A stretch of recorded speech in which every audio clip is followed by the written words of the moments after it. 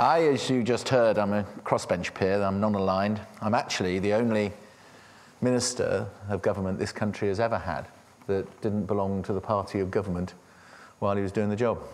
And it was on that famous day in 2007 when the then 2-day-old Prime Minister, well, he wasn't 2 days old, you understand.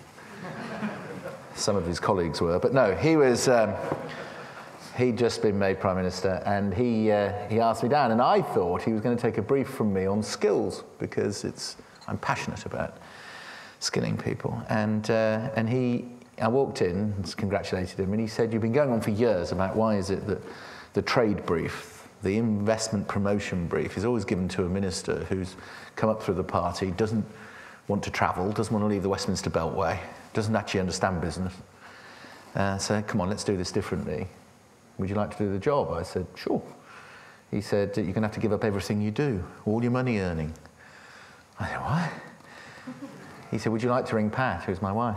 I thought, "I want to ring my bank manager. I don't know when I'm paying." I said, "I'll do it, Gordon, but there will be 2 conditions. And one is, I won't join the party." He said, "Oh, God, the Labour Party won't like that." I said, "They'll get used to it." And they didn't. And I said, secondly, is that I'm actually going to leave in 18 months' time. "What?" He said, "You'll be really good at this." I said, "I know." I said, "It was Harry Truman, who was Vice President of the United States under FDR in the Second World War, and FDR died in office after peace in Europe, before peace in Japan in 1945. And FDR stepped into the breach.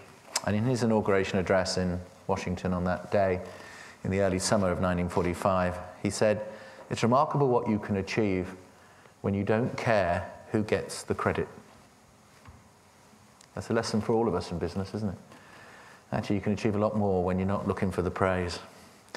And I said to the Prime Minister, I said, "You know, I'm not going to do this job because I've got a political career. I have no desire for any political preferment. I'll do the job, and I'll go back to the private sector, hopefully having changed it." And, you know, to his eternal credit, he said, "Go on then, get on with it, do it." And he said, "By the way," he said, "just make a note of this." I said, "What's that?" He said, "It's my private mobile number." And he said, "Don't abuse it, but you can use it." I said, "Okay." Anyway, I rock up at the Department of Business, and a few days, a couple of weeks later, they said, "Here's your car and driver." I said, "I'm not getting into that." They said, "Why not?" I said, "It's not made in my country." And this Sir Humphrey, and by the way, in my time in government, I did learn, actually, that Yes Minister was not a comedy. It was a training documentary. Anyway, this guy said, "Why does that matter?" So when we came back from his funeral, I said, "You don't get it, do you?" I said, "It's the good men and women of this nation who are making cars that generate the profit, that pays the tax, that pays your wages and mine.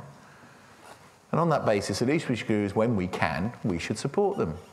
A car that we don't make in this country, people movers, for instance, well, fair enough. But when we can, we should. What do you want?" I said, "I'll have the smallest, cheapest Jaguar they make. A little baby X-Type made in Liverpool, under 20 grand. He said, "You can't have that." I said, "Why not?" He said, "It's not on the list."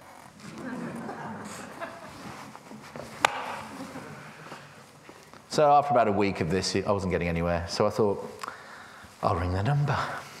So I did. Now, what I didn't know, I must have been on his short dial, because the Prime Minister of the 5th biggest economy on earth said, "Good morning, Digby."